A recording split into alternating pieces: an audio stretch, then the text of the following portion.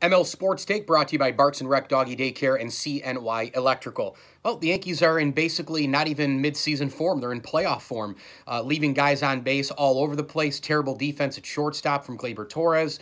Aaron Judge lets a 2-0 pitch go right down the middle. You can't score unless you hit a home run. They waste the start from Garrett Cole.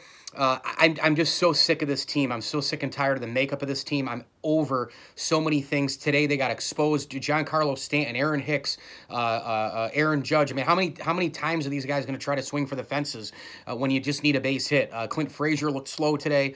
I know it's only one game. It's only opening day, blah, blah, blah.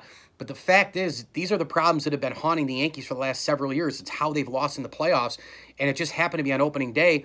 They were exposed, and they actually got a great game out of Gary Sanchez. That he had a hit, a home run. He threw a guy out. Just embarrassing stuff today from the Yankees across the board, and unfortunately, this is how they've lost in the playoffs.